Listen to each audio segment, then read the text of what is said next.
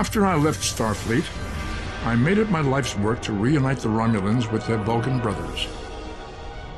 For many years, I lived among them and waged a campaign of peace. Live long. 21 years ago, the star of the Hobus system went supernova and sent a wave of devastation across the quadrant. I promised to save the Romulan homeworld. I failed. The planets Romulus and Remus were destroyed. Countless billions were killed. My home, my friends, my life, all are memories.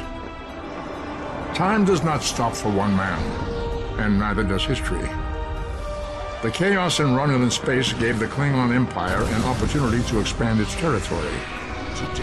Jimpak, the Chancellor of the High Council, traded diplomacy for the tip of a blade. Only in battle, Jimpak says, is a Klingon truly Klingon. The Federation did its utmost to preserve its alliance with the Klingons, but war was inevitable.